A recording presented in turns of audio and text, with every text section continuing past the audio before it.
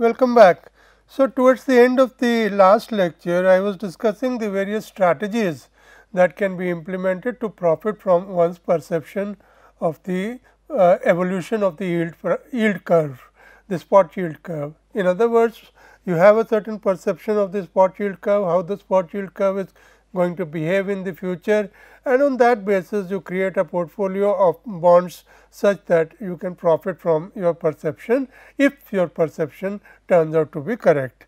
So, let us quickly recap those strategies and then we will move on to the next topic, that is financial derivatives. So, selection of curve strategy, the first example we have is that consider a portfolio with a benchmark that is laddered and has a duration of 10. The manager is considering three possible strategies: a bullet strategy with 100% in securities with a duration of 10, the yield and convexity are 4.51% and 16.4 respectively. The barbell 50% in securities with a duration of 2 and 50% in securities with a duration of 18 for portfolio duration of 10, that is the average duration of the portfolio. The yield and convexity are 4.30% and 24.7 respectively. So, clearly you find that the yield of the bullet is slightly higher, whereas the convexity of the barbell is slightly higher. In the case of the ladder, it lies in between, both these parameters lie in between the bullet and the barbell. We match the benchmark which has an equal distribution of 1 to 19 duration bonds for portfolio duration of 10. The yield and convexity is 4.39% and 20.1 respectively. So, clearly the yield as well as the convexity lies between the bullet and the barbell strategies. Now, we have a certain perception about the strategy and we look at what should be the optimal strategy. The perception is that there is a small and very near term parallel upward shift in the yield curve. In other words, the investor or the market player believes that there is going to be a small and very small shift in the yield curve upwards, and it is going to occur pretty soon. Now, if you evaluate these strategies, that is the bullet and the barbell and the laddered portfolio, what you find is that in this case each of them has a certain advantage and the advantages tend to neutralize each other. For example, the bullet has a yield advantage, but over a short period of time that will not matter much. The barbell has more convexity, but again a small change in interest rates or small shift in the yield curve, small upward shift in the yield curve is not going to give a material convexity correction. The ladder is more closely matching the portfolio benchmark duration distribution, but has no material expected return advantage in this scenario. So, in this case it is difficult really to identify or to distinguish of which strategy one should implement as the optimal strategy, a small upward shift in the near term. Now, let us look at a large parallel shift and very near term shift. In the very near term, there is likely to occur a large parallel shift. Now, in that case what happens, whenever we talk about a large shift in interest rates and a parallel shift in interest rates, the convexity correction comes into play, becomes very relevant, and therefore, the barbell with the highest convexity turns out to be the optimal strategy in this case.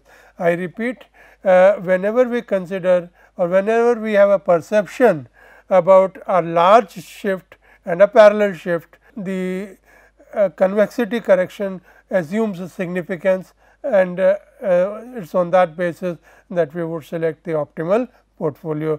So, in this case, because the barbell has the highest convexity, the barbell strategy would be the optimal strategy. Let us look at the third case. In this case, we have a large parallel downward shift in the yield curve over the next 12 months. Now, this is the catch here, the shift is going to occur over the next 12 months.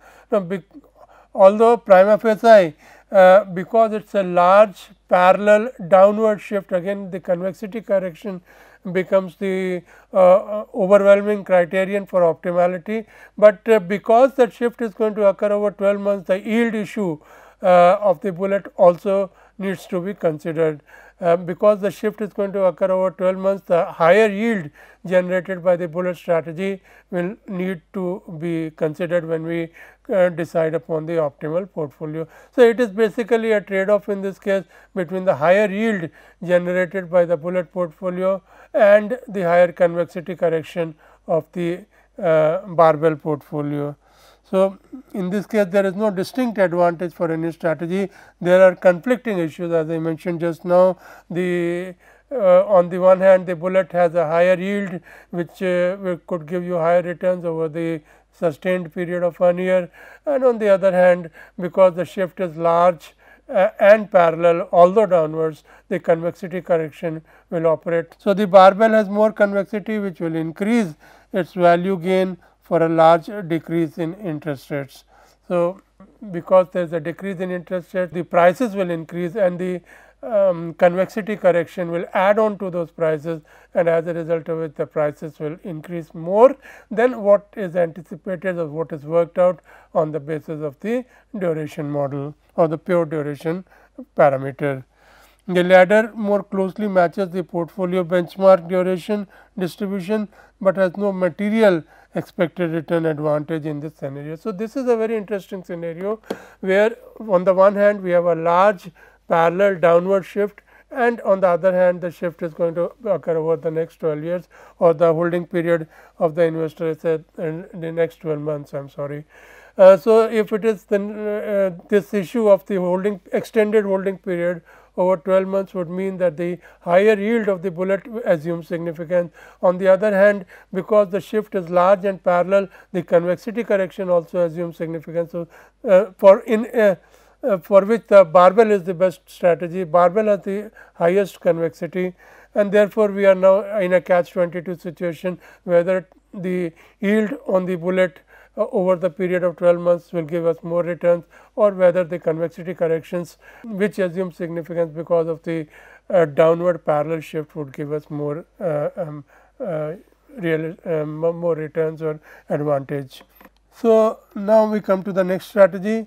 The next strategy is that there is an immediate steepening of the curve with short rates duration of 1 decreasing 50 basis points and no change in intermediate rates, and the long rates increasing by 50 basis points. Now, because the intermediate rates are unchanged, the value of the bullet strategy would remain unchanged, and because it is a near term change, the yield advantage would also not be very significant. However, there is a decrease in the near end interest rates and an increase in the long end interest rates. What does that mean? Decrease in the near end interest rates would mean increase in prices of the short duration or short maturity component of the barbell portfolio, and increase in interest rates of the over the long end would mean that the decrease in price, that there would be a decrease in price over the long end, that is the long maturity and long duration bonds.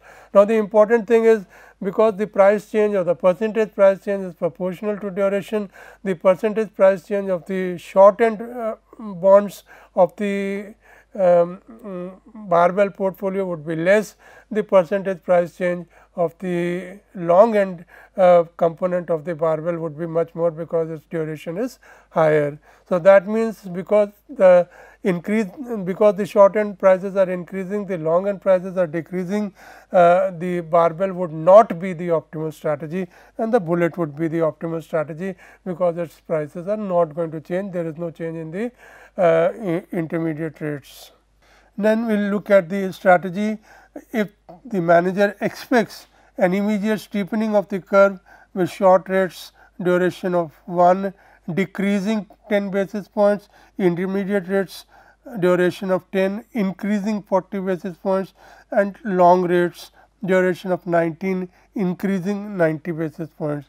So, again this is pretty much similar to what we had in the previous case, and the bullet continues to be the best strategy, because the decrease in prices of the long end component of the barbell is going to be more significant, because the yields over the short end are decreasing, and therefore, the prices over the short end are increasing, and the increase in prices for the barbell or the component of that barbell, short end component of the barbell would be less, and therefore, in this case the bullet continues to be the optimal strategy. Then we look at the flattening of the curve with short rates increasing 50 basis points, no change in the intermediate rates, and long rates decreasing. Now, clearly if the long rates are decreasing, the barbell becomes better. The barbell turns out to be the optimal strategy in this case. Convexity issues. Now, all else being the same, it is beneficial to have greater convexity when large changes in interest rates are expected, because as I mentioned, as I have been emphasizing in fact in the last couple of lectures, in fact, that the convexity correction is always positive. So, irrespective of whether there is an increase in interest rates or the decline in interest rates, it always operates to increase the percentage price change compared to what we have using the duration alone. The convexity correction always adds on to the price increase. So, the higher the convexity of the bond or higher the convexity of the portfolio, higher is the convexity correction and higher is the price increase compared to what we estimate using the duration alone. The convexity will magnify value gain when interest rates decrease and cushion price loss when interest rates increase. So, the convexity will magnify value gain when rates decrease and cushion price loss when rates increase. However, there is likely to be a cost in the form of lower yield. Higher the convexity of a bond, lower would be the yield at which it would be trading in the market, because of the simple principle that there is no free lunch in the market. Everybody prefers higher convexity because of the positive nature of the convexity correction, and therefore, if you are having a bond with higher convexity, it would carry a marginally lesser yield. Increasing convexity, the first is barbell versus bullet. We have been discussing this in a lot of detail. We have already talked about it. We have discussed examples also on this. Larger is the dispersion of cash flows, as in the case of barbell, higher in this convexity. In fact, larger is the dispersion, higher is the convexity of a bond, and there is a direct relationship between the dispersion of cash flows and the convexity of the bond from which those cash flows are arising. So, barbell is the higher convexity instrument relative to the bullet, and therefore, barbell has higher if you want to increase the convexity of a portfolio, you incorporate a barbell strategy with the same duration as the bullet in lieu of the bullet. So, to increase convexity, the more distributed future cash flows of a barbell will have higher convexity, but lower yield. To decrease convexity, the more concentrated future cash flows of a bullet will lower convexity, but a higher yield. Generally, shifting between barbell and bullet structures has only a modest impact on convexity, holding total duration the same. Options have a much more pronounced, much more dramatic impact on convexity. So, now we talk about how options can be used to increase convexity. Now, please note, this is different from embedded options and bonds. We are not talking about embedded options and bonds, that we shall be talking about in the next slide. In this slide, what we are talking about is a portfolio that consists of bonds and that also has options written on the bonds. Now, as we know, in the case of call options on any underlying, as the price of the underlying increases, the value of the call option increases, because the payoff arising out of the call option increases. So, if you have call options written on bonds and those call options are incorporated in the portfolio that we are talking about, you will be adding to the convexity, because you are adding to the upside of the portfolio comprising of the options, the call options and the underlying bonds. Let me repeat, if you have a portfolio comprising of some bonds and of call options written on that bonds, you are long in the call options written on those bonds, then as the value of that those bonds increase, as the interest rates decline, the value of the call options will increase, and as a result of which the total value of the portfolio increases relative to a given decline in interest rates, and that means that the portfolio has higher convexity. So, let me read it out. Please note that we are not talking about embedded issuer call options that exist in callable bonds. We are considering portfolios of bonds together with calls written on them. Long call options on bonds or on bond future contracts increase in value as the underlying increases. Thus, they provide increased upside for portfolio value in bond prices as bond prices increase or interest rates decline. More upside means more positive convexity. Long put options on bonds or on bond futures increase in value as the underlying decreases. Thus, they reduce the downside as bond prices decline or as interest rates increase. So, they also increase the convexity of the portfolio. So, adding long calls or adding call options to the portfolio of bonds written on those bonds or put options written on those bonds will add to the convexity of the portfolio. So, buy call and or put options to increase convexity. The premiums paid to buy the options effectively reduce the yield earned on the portfolio. Sell call or put options to decrease the convexity. The premiums received from selling the options effectively increase the yield earned on the portfolio. Many portfolios have constraints that restrict the use of options. Then bonds with embedded options, we have callable bonds. What are callable bonds? We have talked about in a lot of detail. They give the issuer the right to call back the bonds if the price of the bond increases beyond a certain level, which is called the exercise price. In other words, if interest rates decline and as a result of it the prices of the bonds increases above the exercise price, the issuer has the discretion, the power to call back the debt and close out the debt by repaying the amount of money due to the investors. So, this right obviously is a right, is a prerogative, and as a result of which this the yield on these bonds from the investor point of view is higher because the issuer is retaining a certain right and he has to pay a price for that right. Therefore, the yield on the callable bonds would be higher than the straight bonds which do not have such feature. Remember, this is the issuer's right to call back the bonds, not the investors. And because the issuer is retaining this right, retaining this privilege, therefore, he has to pay a price for that in terms of the higher yield to the investor. Now, the second thing that is important in the context of callable bonds is that as the interest rates would decline, the prices would increase, but as soon as the prices rise above the exercise price, issuer will call back the bonds. Therefore, in this context or in this sense, the upside of the bonds is curtailed, the upside of the bond is truncated by the exercise price. If interest rates decline further, there would be no increase in the price of the bonds because the issuer will call back the bonds at the exercise price. So, the maximum that the investor could receive corresponding to or consequential to the decline in interest rates would be the exercise price. Thus, the upside potential of the callable bonds is restricted by the call options that are embedded in them, and therefore, the convexity of such bonds is lesser. So, let me read it out. Callable bonds can be decomposed as an option free bond and a short call position on the underlying bond. If rates decline, the issuer's right to call the bond increases in value and the price upside of the bond is limited.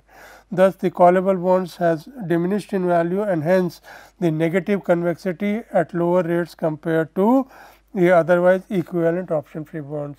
So, in the proximity of the options exercise price, the bonds would exhibit negative convexity. Callable bonds have a higher yield than an equivalent option free bond because of the right that is embedded in that bond to the issuer to call back the bonds. Putable bonds can be decomposed as an option free bond and a long put option on the underlying bond. You see, in the case of the putable bond, the investor has the right, investor has the privilege, investor has the prerogative that if the interest rates increase, then the price will go down, price of the bonds will go down, and the investor can then sell the bond back at the exercise price, not the market price. Market price is lower, the exercise price is higher, and the investor can sell the bond back to the issuer at the exercise price, the higher price. Therefore, in that case, the investor has that right, investor has the prerogative, and therefore, the yields on these bonds is lesser than the straight bonds, because the investor is getting a right, he has to pay a price for that right, and the price is paid in terms of getting a lesser yield on the putable bonds or bonds that have a put option embedded in them. So, putable bonds can be decomposed into an option free bond and a long put option on the underlying bond. If rates increase, the owner of the bond can put the bond to the issuer. Prices decline on account of an increase in rates, you can put the bond back to the issuer and ask for the repayment of the debt proceeds out of the bond. The owner's right to put the bond increases in value and reduces the price downside of the bond as rates increase. So, this is an important part, that as rates increase, the price should go down, but then the downside is truncated, the downside is cut out, curtailed by the exercise price. As soon as the price would go down below the exercise price, the investor would sell back the bonds or deliver back the bonds to the issuer, and therefore, the price of the bonds would not go down below the exercise price. So, the downside is curtailed. Therefore, putable bonds, therefore, what happens in this case, because the downside is restricted, the putable bonds give you positive convexity. So, putable bonds have lower yield than an equivalent option free bond. This point I have already discussed, and putable bonds have increased positive convexity at higher rates compared to an otherwise equivalent option free bond.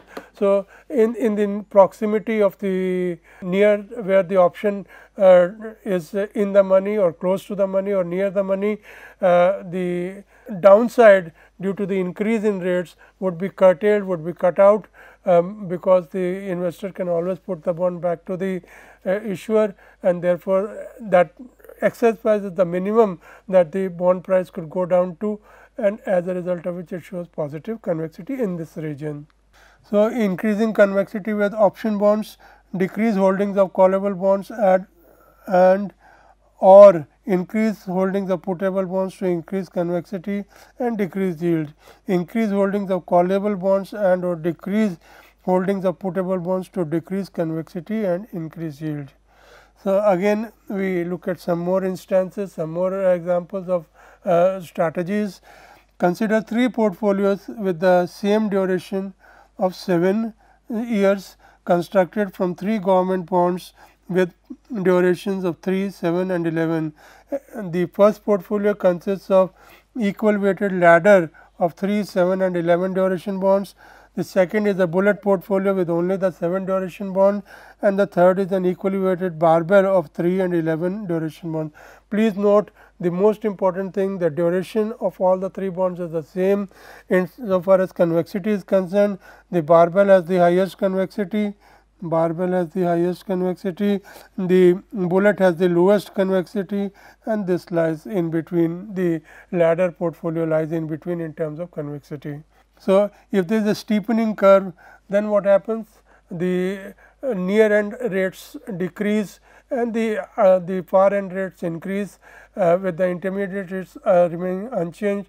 So, because the near end rates decrease, the short term or the L portfolio, the lower maturity, lower duration portfolio will increase in price, but the increase in price will be marginal because the duration is less, and as far as the long end rates are given, they will increase, and therefore, the price decline of the H component or of the barbell will be more, because its duration is more. Therefore, the barbell would not be the optimum strategy, the bullet would be the optimal strategy. If it's a flattening curve, it is pretty much the inverse of the same. The near end rates tend to increase and the far end rates tends to decrease, and therefore, it is the inverse of the strategy of the steepening strategy, and the process would imply that the barbell strategy is the optimal strategy in this case, and the bullet strategy turns out to be the worst strategy. Because you see what happens is that the far end rates decrease, and once the far end rates decrease, the price at the far end, the price of the long maturity portfolio will increase, and the increase will be the most conspicuous, the increase would be the most prominent. Why? Because the duration of that portfolio is the maximum. Now, curvature change. We consider a situation where the intermediate rate increases relative to the long and shorter rate. The intermediate rate is increasing, the long and short rates are unchanged. Let us say, it is quite obvious that the value of the bullet will decline, and whereas the value of the barbell will remain unchanged, because the far end and the near end rates are unchanged, and in this situation clearly the barbell is the best strategy. In the converse situation, where the far end rate and the near end and the far end rates increase and the intermediate rates decline, the bullet will obviously become the best strategy.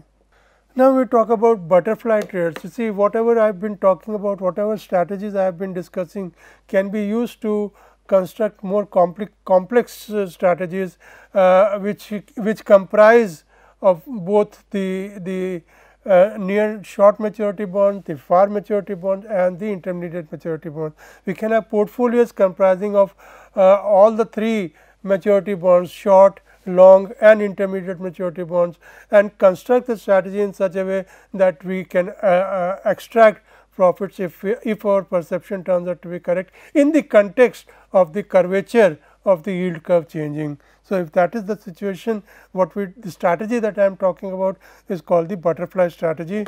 Now, butterfly strategy can manifest itself as a long body butterfly or the short body butterfly. Now, what is the composition of the long body butterfly? Let us see. Butterfly trades are a leveraged way to capture value when curvature changes. So, these strategies become relevant when curvature changes. Now, in the long body strategy, what do we have? We have a long position in the bullet, which is of intermediate maturity, and we have offsetting short positions in the short and long maturity portfolios that comprise the barbell. So, we have a long bullet in the intermediate point, for example, let us say the 5-year point, and we have short wings comprising of a barbell or a short barbell, you may say 1 year and 9 year maturities, or 1 year and 9 year duration. So, that is a typical example of a long body butterfly, long position in the intermediate portfolio, intermediate maturity in the form of a bullet, and a short position in the barbell comprising of equal distance or equal maturity distance from the bullet on either side. Thus, a butterfly portfolio shorts the barbell portfolio, that is, borrows at the combination of shorter and longer rates and invests the proceeds at intermediate term bonds. So, that is what I say, long position in intermediate term bonds and short position in the near and far term bonds. This can be called short the wings and long the body. The intermediate part is the body and the two extremes are the wings. The short position funds the long position, and therefore, no investor capital is required to set up the strategy. The long and short duration cancel each other. So, therefore, the net duration of this combined portfolio is 0. But what about convexity? Will it be positive or negative? The convexity of the barbell is greater than the convexity of the bullet. Please note this point, but the barbell is short, the bullet is long, and the convexity of the barbell is larger in magnitude.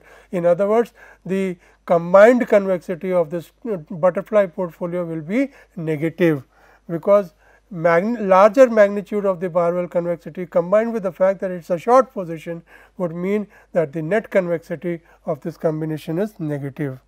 Butterfly trades profit primarily for changes in curvature. It profits from decreasing curvature, increasing short and long end interest rates and decreasing intermediate rates, because if the intermediate rates are declining, the value of the bullet will increase and you are long in the bullet. So, you will profit from there, and similarly near and far end rates are increasing. What happens? The near and far end bonds will tend to decrease in price, but you have a short position in those bonds and therefore, you will again profit from that. Let me repeat again. You see, what is happening here is that the middle end rates are decreasing, and middle end rates intermediate rates are decreasing. When the intermediate rates are decreasing, the value of the bullet, that is the middle part of the butterfly, will increase in value. But if the near and far end rates are increasing, near and far end rates are increasing means the value of the wings will decrease, but you are short in the wings, and because you are short in the wings, a decrease in value will give you profits. So, you are profiting on both counts. You are profiting on the count that the intermediate rates are decreasing, and you are also profiting on the count that the near and far end rates are increasing. So, it profits from decreasing curvature, that is increasing short and long end rates and decreasing intermediate rates. In this case, the long bullet will profit from price increase due to declining intermediate rates, and the short barbell will also profit from price decline due to the increasing short and long end rates. It also has net negative convexity and profits from having higher yield, another important point. Recall that in a rational market, the compensation for giving up convexity is higher yield, all else being the same. The short body butterfly, it is pretty much the inverse of the long body butterfly. In this case, the intermediate bonds are short, and the proceeds of the short position in the intermediate bonds are used to take up a long position in the barbell short and long maturity bond. So, let me repeat, the body of the butterfly, that is the intermediate range or intermediate maturity bonds is short, and the barbell that comprises of the short maturity bond and the long maturity bond, that is long. So, if the interest rates, extreme interest rates, the short end and the long end interest rates decline and the intermediate rates increase, then you are going to profit from this strategy, that is the short butterfly. A butterfly portfolio shorting intermediate term bonds, borrowing at intermediate rates and investing the proceeds in the barbell portfolio is a short butterfly. This can be called short the body, intermediate and long the wings. Since the barbell with more dispersed cash flow has greater convexity than the concentrated cash flow of the short bullet position, the short butterfly has net positive convexity and profits from high volatility. The butterfly short the body, that is the short butterfly, profits from increasing curvature. Increased curvature could manifest itself as, for example, a rise in the intermediate rates with the short and long term rates being unchanged or decreasing. So, rise in the intermediate rates, that means the price of the intermediate body will fall, and because you are short in that, you will profit from that.